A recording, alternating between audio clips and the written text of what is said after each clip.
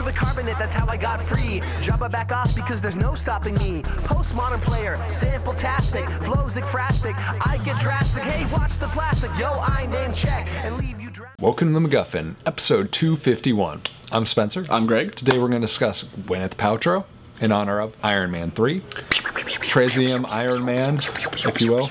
Oh, yeah, look at you. In 3D. Oh, is it in 3D? It is. Okay. Yeah, I don't lie. Yeah. I'm just wondering. I don't check. Why would I just mess with you, man? Because it's fun and that easy. Is true. And basically victimless, because no one, even me, is going to give a crap. Yeah. You know, it's funny to think, I mean, realistically, she's been in Hollywood, I guess, about 3 decades or so. Yeah, something like that. But you don't really think about the extent of her body of work. I mean, I think if you look on IMDb or something, there's like 33 films or something listed. It's not crazy long. But nevertheless, you know, she's done a lot of impressive stuff. Yeah. And it's kind of one of those things that you kind of forget about at times. And definitely. Because of that, you know, this is another one of those people that there's a ton of different films we could talk about. Yes, but many that we've talked about before. Yeah, and then there's some, you know, like Sylvia. I mean, that's just not my bag. So if you want to write your advocate for her great performance in Sylvia, I'd love to hear it, but that's just not my kind of film. And I unfortunately haven't seen it yet, so you're just a jackass, and I'm just lazy. Yeah. So really the response should be for everybody. So we again, you know, we want other people to share their thoughts and their feelings and fill in some of those gaps, because please you know, we can't see everything she's done. No, I mean, we can't. Especially because some of the stuff she's done, I'm not a huge fan of, so it makes it harder for me to watch. Dun dun dun. Cue dramatic music. Yeah, exactly. We'll see. We'll see what Greg thinks as we go through this list. Nevertheless, you know, we're going to start in the mid-90s, 1996 to be exact, and we're going to talk about Hard 8. This is Paul Thomas Anderson's directorial debut, or feature debut, I should say. A thriller, if you will. Yeah, I would say that. Starring Philip Baker Hall and John C. Reilly. As sort of Philip Baker Hall plays a gambler, sort of takes John C. Reilly under his wing. Yeah, finds him like sad and broke in the beginning. Exactly. Yeah. You know, cuts to a few years later, John C. Reilly sort of gains life on track. He married Gwyneth Paltrow, and you know, things sort of go sideways. Samuel Jackson pops in for a bit, just for fun. Yeah, I mean, it's crazy to think about. You know, this is before PTA was really a thing. Yeah, so John C. Reilly was still like a nobody at this time. Just about. I mean, shit, Samuel Jackson was not nearly where he was now. I think this is probably, you know, right around the same time as like Long Kiss Goodnight. And if you think about his role in that, I mean, he was one of the leads, but he was not like revered like he is today. Exactly. Yeah. I mean, she was very much unknown. I mean, this is right, I think, a year or two, or right around the same time as Seven. So it's very much, you know, traditionally a supporting actress. Yeah, John C. Reilly was not a thing. I mean, him and Paul Thomas Anderson obviously grew their careers together, and very much. It's interesting to realize that this movie had such a problem getting completed or even getting released.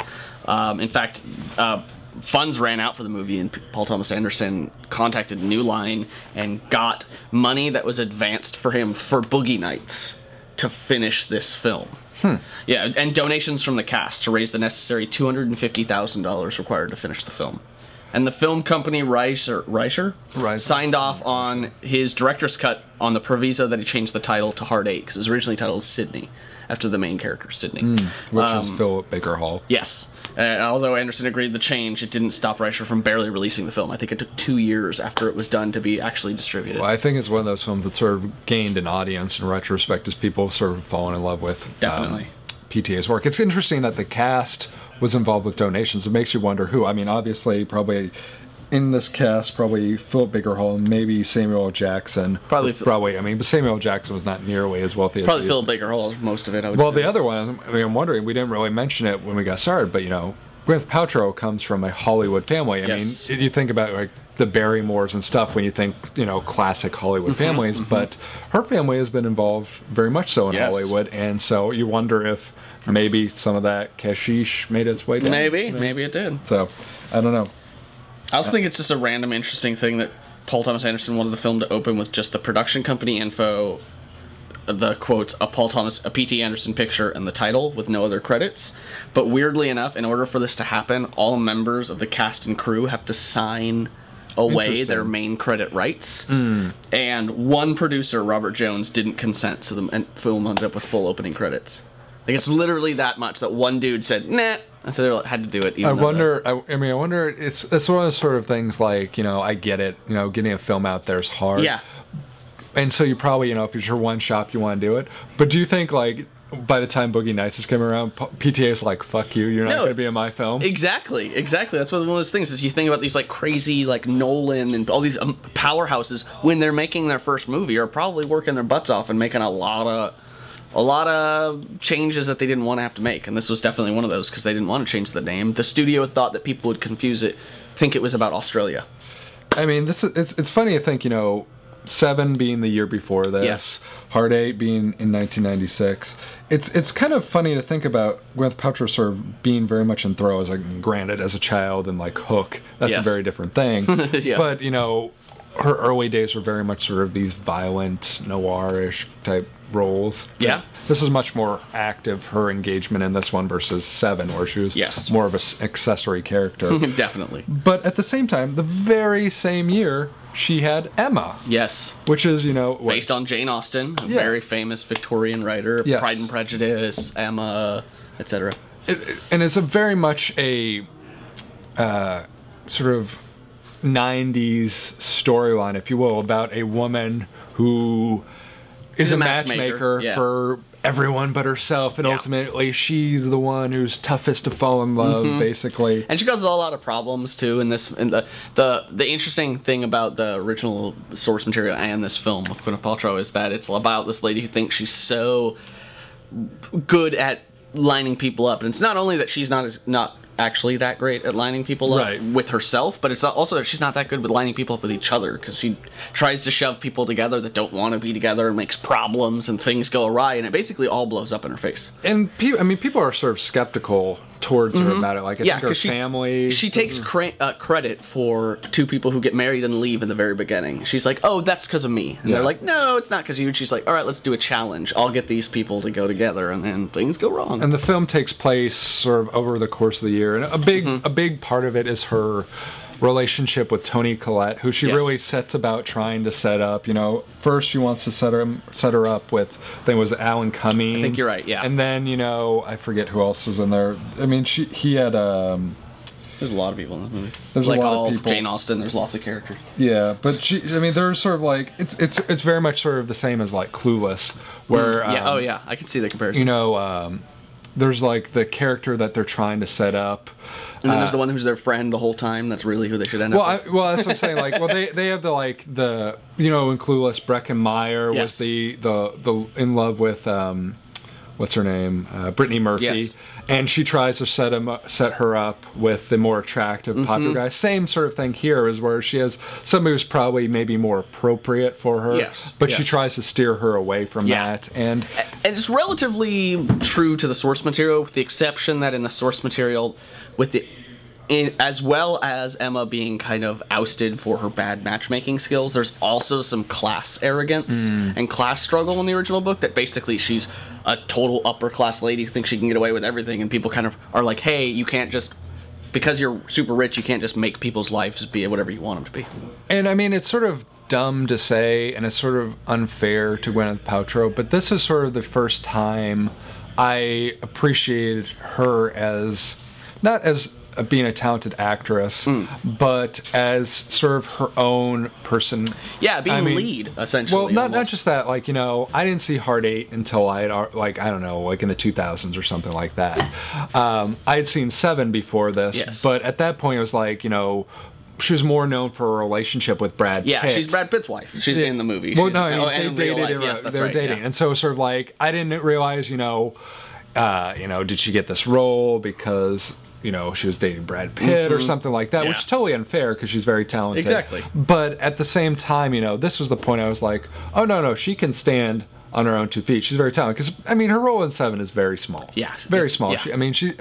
A lot of stuff I've seen of hers before this tended to be sort of smaller roles. And this was sort of like very much throwing her out in front. She's on the poster. She's the titular character, Emma Wodehouse. I think she was picked directly by the director. In fact, he wanted her after her performance in 7.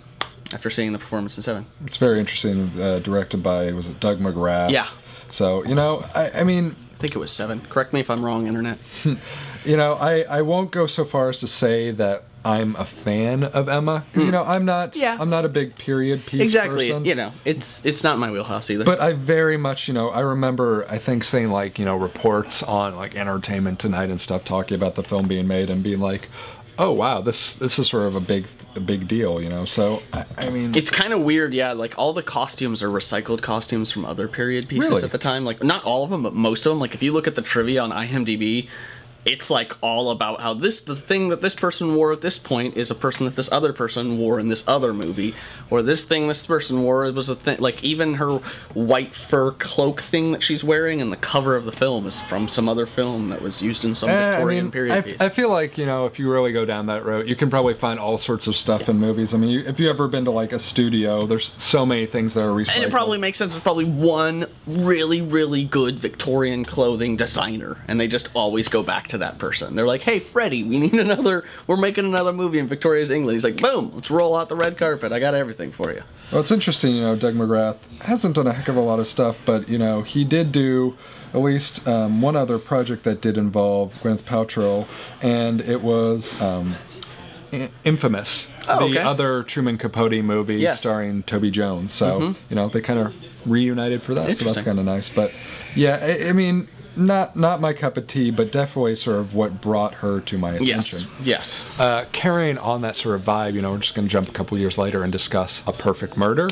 Yeah. This is the remake of Hitchcock's Dial M for Murder. Loosely. It's a liberal remake of Dial M for Murder based on a play by Frederick Knott. So Frederick Knott made a play that this is a liberal interpretation of. That play is based, I think, originally on Dial M for Murder. Yeah, I mean, it's definitely got similar inspiration. You know, it's about a husband. And A Perfect Murder is a quote that's used in Dial M for Murder. Yeah. So, I mean, both of them are sort of about a husband who becomes aware of, or who's in trouble, becomes aware of his philandering wife, who has a fortune, as an heiress, sort of tries to blackmail someone into murdering her for him, and in this case, you know, it's kind of funny to think about. I know, it's Viggo Mortensen is the love interest. Yes, and Michael Douglas playing the husband. Yes, and you know, I mean, it's funny to think about because I love movies, but I believe I saw this before Dial M for Murder, which is kind of surreal in some ways. I'd probably say that, strangely enough, probably the same. I wouldn't say it. I was like, what, 16 when this came out? No, so it wasn't until the early 2000s that I went into my whole Hitchcock retrograde of like watching them all. But. You know, I mean, I like, there are whole shades of Michael Douglas I like. I mean, I like a funny one. You know, Wonder Boys was just a couple years later, I think, so that's great. But The Game was a couple years later as well. It might have even been before that, I forget. Oh yeah, I think it's 96 maybe. Oops. See what I'll figure it out. Oh. But my point being is 97, the year before. Nice. Is that I love a menacing Michael Douglas. Like you think about like Wall Street. Yeah, exactly. Yeah, like he's so he can do vile so well. He can do intense.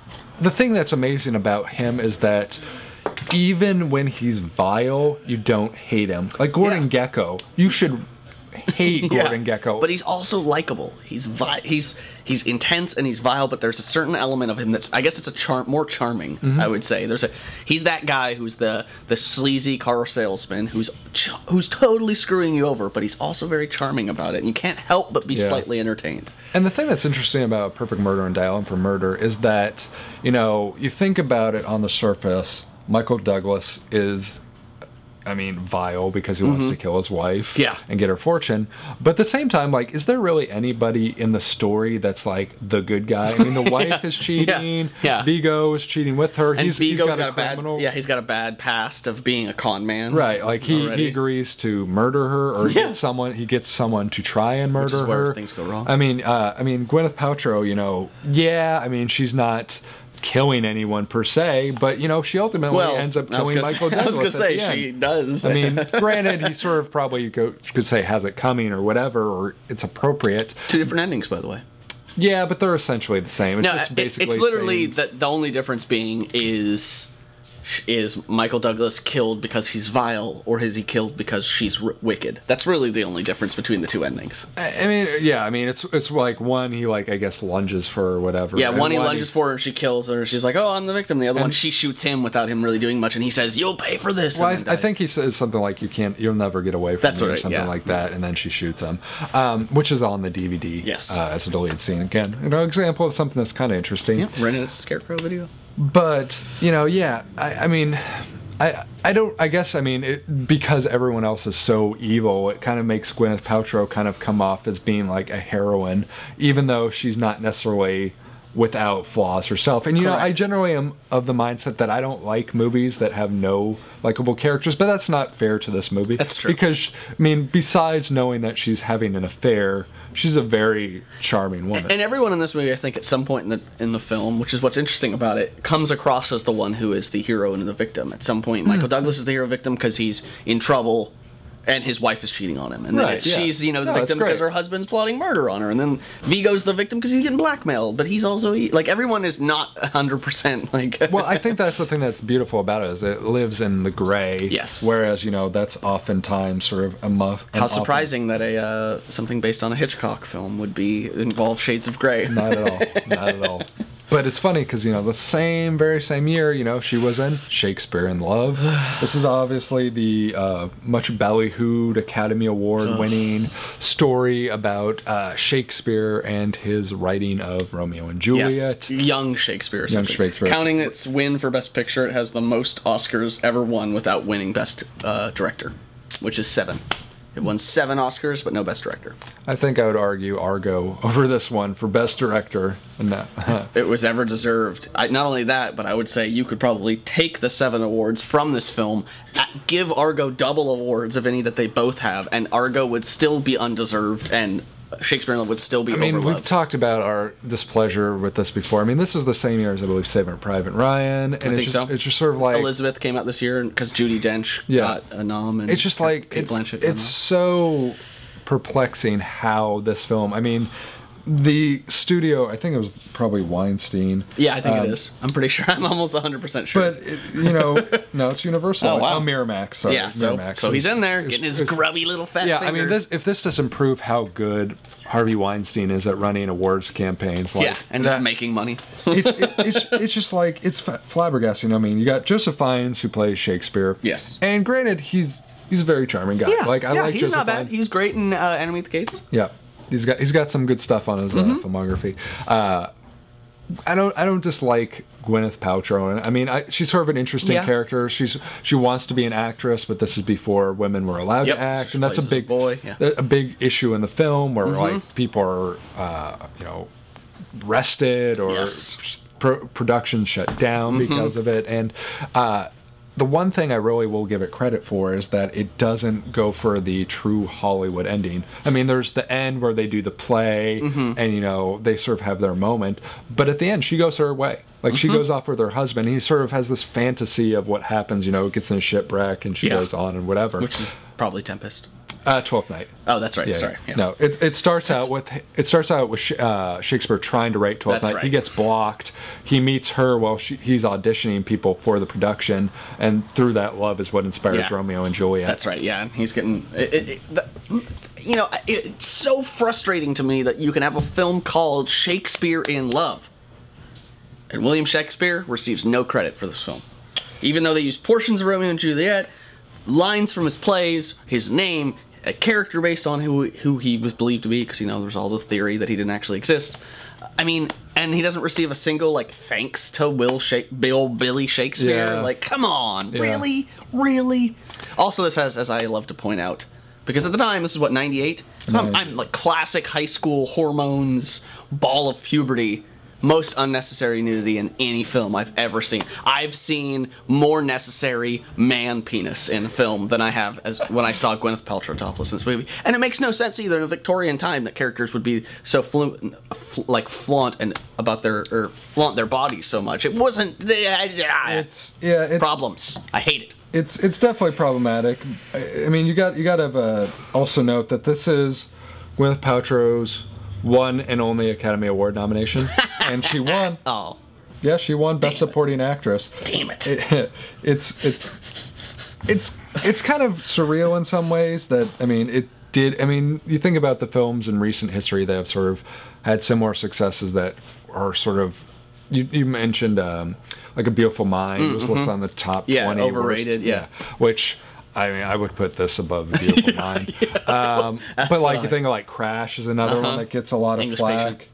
English Patient, yeah, totally. But I mean, you think, what did she beat? Let's see, Kate Blanchett for Elizabeth, Fernanda Montenegro for Central Station, Meryl Streep for One True Thing. That's a shock. She beat Meryl Streep, and she beat Emily Watson for Hillary and Jackie.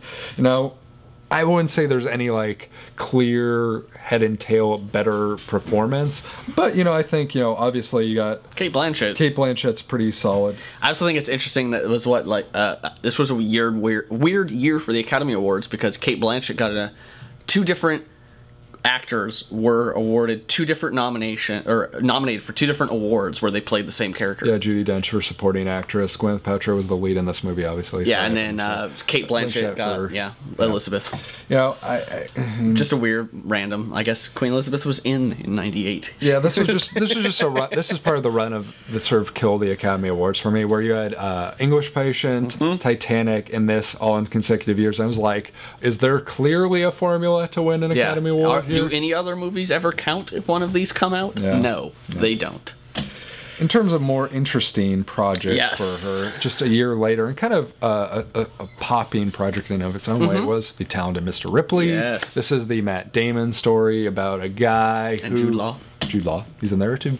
About a man who sort of, I don't know what you would describe. He's kind of a loner, doesn't have a lot of friends. He gets connected with Jude Law. Yes, he gets mistaken for someone who knew. Who's a good friend of him. Yeah. Like I think he tangentially knew him. His family asks him to go bring Jude Law back from Rome, where he's basically squandering money. Yeah.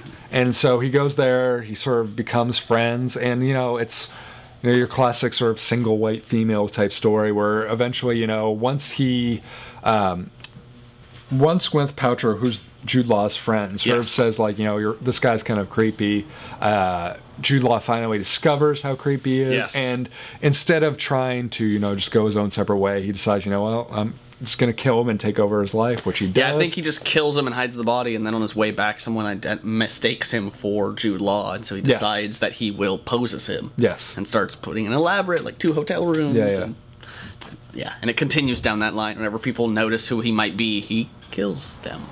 Yeah, and it almost gets to the point where he kills Gwyneth Paltrow, which is during sort of the latter third of the movie, where he realizes like this. And John Davenport. He can't keep up his story as, was it Dickie? Yes. Jude Law's character. He can't keep it going, and eventually he's like, he commits suicide. No, he's dead. Yeah. And it gets to the point where Gwyneth Paltrow like sees like Dickie's ring in his possession, and is like, he's gonna have to kill him. But she's like, oh, if he gave you his ring, he must have committed suicide, which is a lucky break for him. Yeah, seriously. But I mean, in essence, it ends with sort of like him feeling like he's never gonna escape this cycle.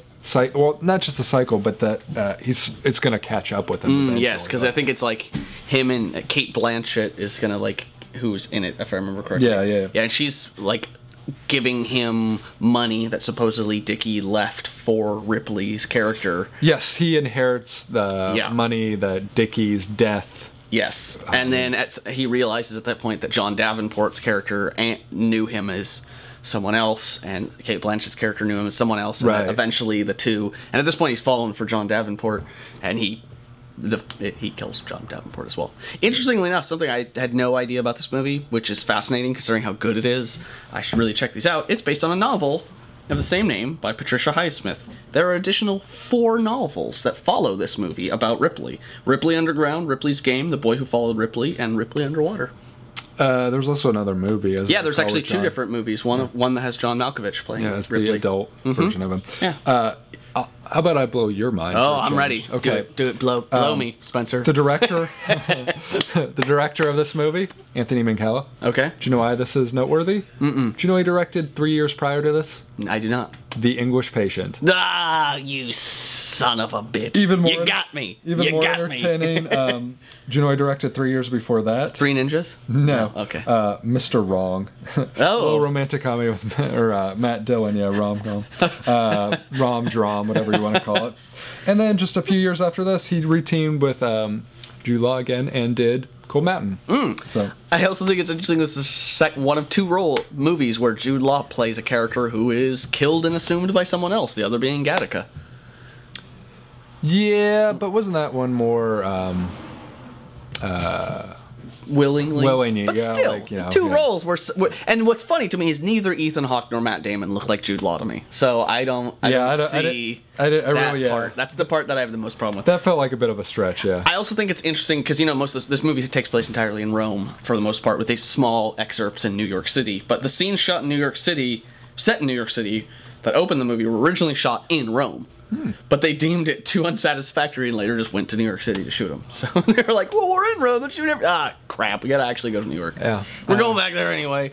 Oh, I guess it's a good example of that you should listen to your friends, though, you know, because clearly Mr. Ripley, a sketchy dude, Gwyneth Paltrow was onto something there. We're going to move forward, though, to a very, very different path from basically everything we've talked about thus far, and that was 2001's Shallow Hal. We're talking the Farrelly brothers here, team up with Jack Black, about a guy who is totally, I don't know what you call him, a chauvinist, he's bigot. He doesn't like fat people. He's very chauvinistic, just very male.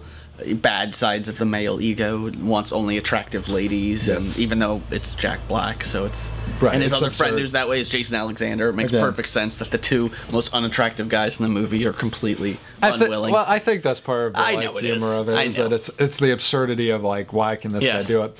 And you know, he runs into Tony Robbins, playing Tony Robbins, in an elevator, who hypnotizes him to start seeing the inner beauty of people. And that involves seeing the inner beauty of Gwyneth Paltrow's character. Rosemary, who is a overweight woman, but he sees her as Gwyneth Paltrow.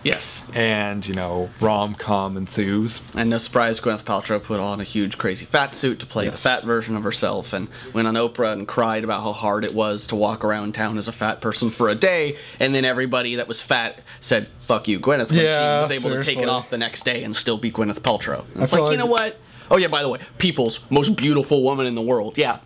People, you're dumb. Well, it's sorry, Gwyneth Paltrow, you're not ugly, but you're not the most beautiful. But it's also just sort of like, you know, it feels like every beautiful person feels that need. Like, didn't Tyra Banks put on a fat suit? Like, it's just like every like model's like, oh, I want to feel how the other thing lives, and it's like, it's terrible. I'm going back to my normal self. No, that's why you're not fat in the first place. You're because you're successful. You're successful because you have your crazy thin Hollywood blonde icon who probably has a physical trainer that makes more money than I do in a year. Right. You know, this is definitely makes more money than I do. This is sort of on the... I mean, I thought the film was okay. It's decent, not a horrible movie. But this is definitely on the downslope of the Farrelly brothers. Oh, yeah, that's for sure. Like, I love Dumb and Dumber. I love King Ping. Something About Mary was great. I even loved Me, Myself, and Irene. As did I. Osmosis Jones was definitely sort of a step down. This followed that. Then Stuck on You, like with Matt Damon. And Fever Pitch was decent. Heartbreak Kid decent. But basically, they haven't really And then they scraped the bottom. Sorry, anybody who disagrees with their Three Stooges. Scraped the bottom. And now Aaron and Nick, you're wrong. It's a horrible movie. It's terrible. Now they're throwing a Hail Mary and trying to go back to Dumb and Dumber with Dumb and Dumber 2. Because the prequel that they made was already horrible. Well, they didn't. They were just producers, I believe, on that. They didn't actually direct that. But you know, this was sort of one of the lesser thans. But it's still. I mean, it's still relatively funny. I mean, it's not a bad movie, but it's it's pretty standard for its idea. I will say the one thing about it is, in terms of like the Farrelly brothers' careers, this is probably one of the most pointed movies. Like, most of their films are just about like people being dicks and saying shitty language and like being crude. Where this one actually, you know, there is a sort of message wrapped in there. This, and I guess Me, Myself, and Irene might be another one. But like, it's really sort of like, this is one of the few times where they're like, you know, look, you know, message. It's really like people should look at the inner beauty of people, because that's really the most important thing. Granted, it's in sort of this crazy package. But, you know, I don't. It's all right. I can't say like I hate it or anything like that. It's not. It's just not great. It's not. In terms of good stuff that came out the same year, the Royal Tenenbaums. Yes. We're talking Wes Anderson here. Indeed. This was the follow-up to Rushmore? Rushmore. I believe, yes. Yes. And again, carrying over very much a lot of the same cast there. You know, it's. I think Gene Hackman and Angelica Houston both were, obviously approached and didn't want to do it until more scenes establishing their characters were written in. In fact, Gene Hackman was worried about the fact that he had an actual, in real life, reputation as being kind of a dick dad. Interesting. And so he actually went to his family and asked his family if they thought he should do it because he didn't want to represent something that might be too real. And they all were like, no, you should totally go for it. Which, great idea, because damn, he kills in this movie. Yeah, I mean, it's about a dysfunctional family of, like, I don't know what you would call them, talented kids who are sort of... A lot of auteurs, basically, kind of prodigies. Prodigies, that's a perfect word. Prodigies are sort of, like, used by their parents. To the utmost. Utmost, and sort of, like, years later, they are all sort of brought back together. Yeah, they all had a heyday that existed then, and now they're all kind of back together and all dysfunctional upon and his weird. sort of, like, announced proclamation, whatever you want to call it, that he's going to die. That's right, And so he finally wants to get to know all of them. And, the dysfunctional families, Ben Stiller, Luke Wilson, and Gwyneth Paltrow. With an extended family of Owen Wilson kind of being a friend of the family that kind of is under their wing. Yes, but, I mean... He's not actually related. Technically, I don't think Gwyneth Paltrow's related either. Oh, yeah, she's a half-sister. No, I think they like adopt her. Isn't it because she has the love story with Luke Wilson? That's right, yeah. That's right. And that would be a really different spin if they're actually Owen related. Wilson is in no way actually even that much family. He was like the neighbor kid or across the street. Yes, he was, exactly. He was friends with Luke Wilson, I believe. Yes. And, I mean, this is I'll be completely honest, this is one of those films that, like, I saw... And I thought it was okay. Like, I was not blown away. And I'll stick to my guns about, Wes Anderson. I think he's a very talented guy. His eye for set design, production design is very impressive. And he's a good writer as well. But, this is not one of those films that immediately blew me away. And it wasn't until I later saw it, recently actually, on the Blu-ray Criterion Edition. And I was like, wow, this is a lot more nuanced than I thought. And I enjoy it. I still think it's a lot like his other stuff. Still think Fantastic Mr. Fox is his best thing. But it impressed me much more than I had remembered, and it really gave a sort of second life to it in my experience. Which is good. I mean, you should deserve it, because I think it's probably one of his best, in my opinion. Yeah, I think most people would consider it one of his best. And gotta also give a shout out to his music design. Oh, yeah. He's always got fantastic music in his movies. I think it's interesting that, just to tell you, like, at this point, even after only Rushmore, how much people... Two of these people are not surprising, but how much people wanted to be in Wes Anderson projects. Danny Glover, Owen, and Luke Wilson all turned down parts in Ocean's 11 to be in this movie. Which I'm not surprised. Cool. I bet you Owen and Luke Wilson were probably the Casey Affleck. Oh, totally. And they would have been better than them. But still, I mean, and Danny Glover probably Don Cheadle's character, or one of the older gentlemen. Hard to say. But either way, it's interesting that they would turn down something like Ocean's 11, which, if you think about where it went, is like... But still also a very good choice considering this film. And also, although most of the exteriors were shot in New York, Wes Anderson intentionally avoided as many shots as he could of skyscrapers or any other distinct New York landmarks, to the point where Royal and Pagoda are talking in Battery Park on the southern tip of Manhattan, and Wes Anderson initially had Pagoda stand directly in front of the Statue of Liberty so it wouldn't show up in the shot. Like, they staged him to block it out so you couldn't even, like, tell if you didn't obviously know already. But And I gotta give a lot of credit to Gwyneth Paltrow for her role as sort of like... Margot? I don't know if you want to call her, dispassionate. Like, she's very... distant. Monotone. Yeah. And, I think that... Reserved. Reserved, okay. That's good. I think that takes a lot more talent than people probably give her credit for it. Yeah, because it's hard to be that, like, wooden and one-dimensional and not have it come across as really bad. And she really, like, makes herself seem like a character that has a lot of walls. And it's one of those things that as the film goes along, she sort of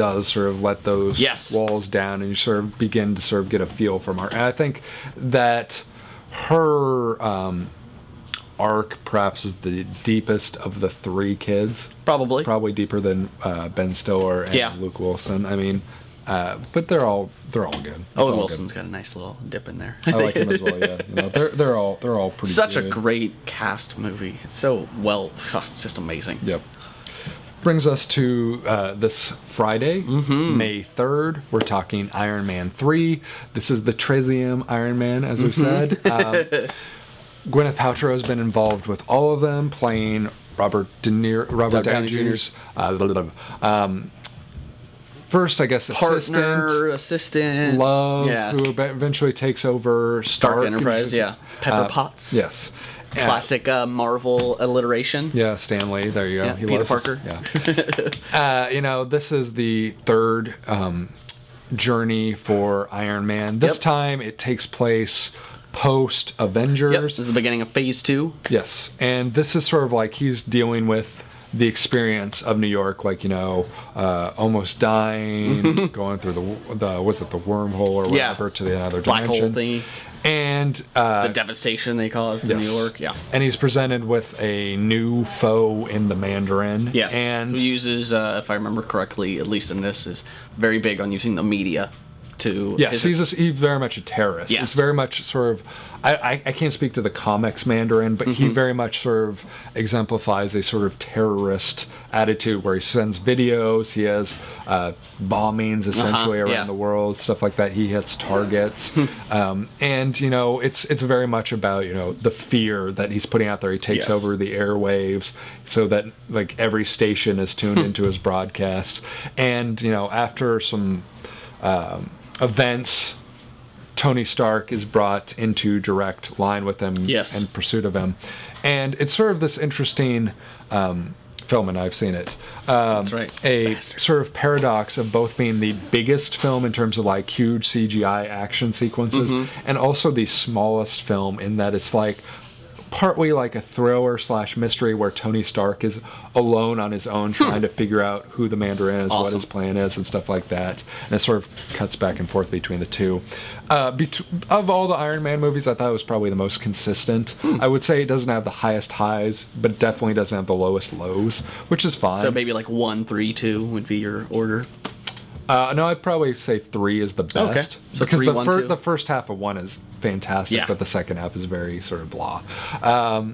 But yeah, I'd say 3, 1, 2 for sure. Nice. And I like Shane Black a lot. As do I. He does a lot, but again, it suffers from having too many villains.